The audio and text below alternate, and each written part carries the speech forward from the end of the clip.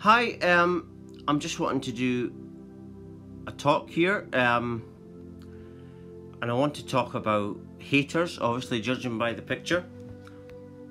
I've done quite a few of these kind of videos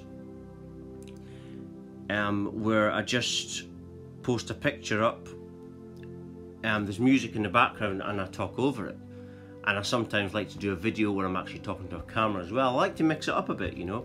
And the music in the background, I think it's just from iTunes, it's just different background music. And so I just want to talk about haters. And I've had quite a few people, you know, contact me regarding my path over the years, and it's by people who have been, they say, on the path for a long time, and they've done this course, they've read that book. You know, I didn't do any of that, you know. And what makes these people feel threatened is the fact that I didn't want any of this. I didn't want it.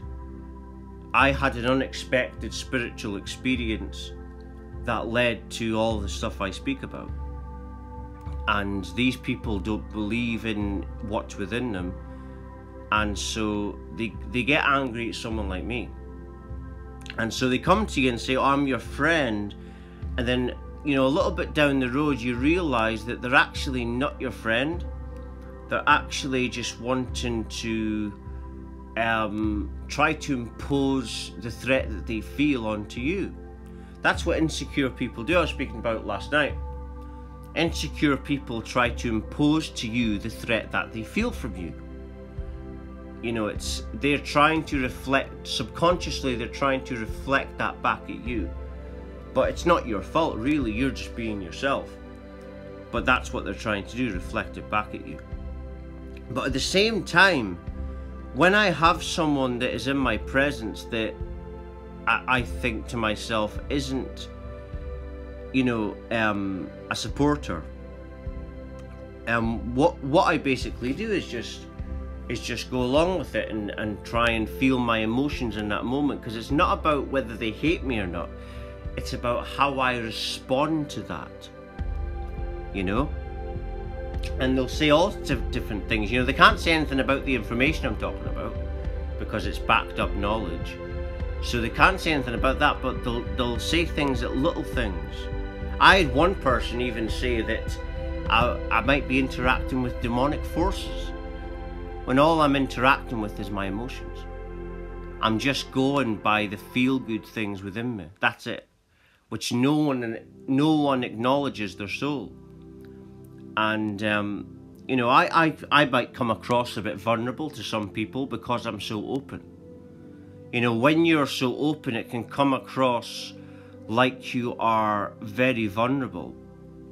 But that's actually a super powerful strength, if you can go with your emotions, because that's how we channel.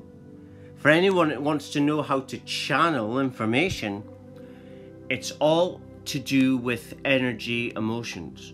So you start to tap into your feelings and flow, and then you start to be like a walking radio, where you're picking up frequencies, infinite energies, infinite knowledge. And what you're tapping into is infinite levels of self, the infinity. You know, the vastness. When you look up to the stars, that's what you're tapping into.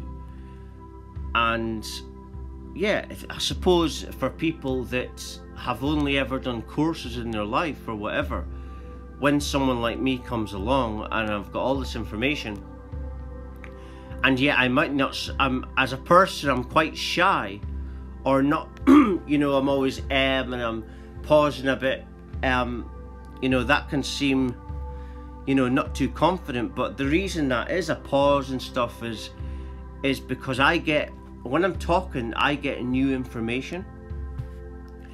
And as soon as I talk about a subject, I've seen me doing it with my mum, I've seen doing it all the time. As soon as I talk about a subject, then I'm getting relentless knowledge. So I'm pausing to try and work out this knowledge at the same time as I'm talking on here. And I'm doing talks. It's just what happens, because what I'm doing is when I'm talking, because I'm passionate when I'm talking, I'm opening up so much that I'm channeling.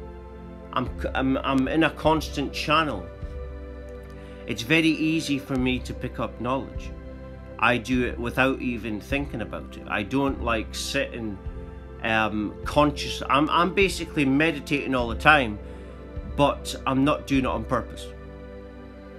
You know, my awareness is at such a level where I'm so open to things.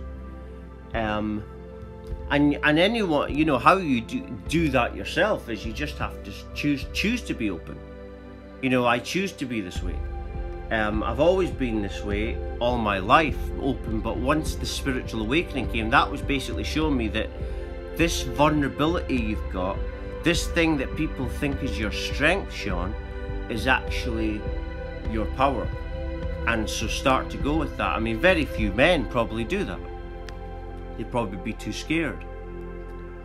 You know, and that, but I realized that you know, this awakening showed me that was my strength.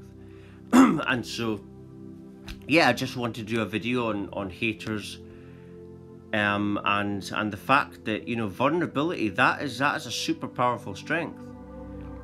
And that's why, you know, I don't mind taking a pause or not sounding too confident. It doesn't really matter, because what it's really about is me sharing this information as clearly as possible. That's what it's about, you know.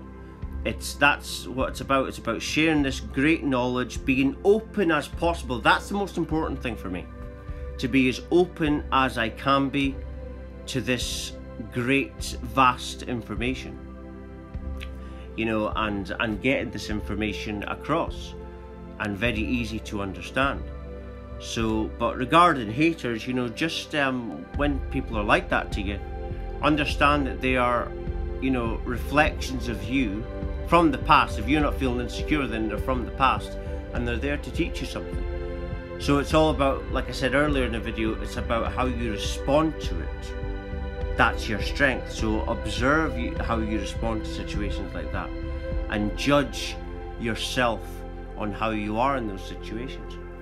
But I'm just going to end it there. If you're listening, watching, thank you very much. Thank you.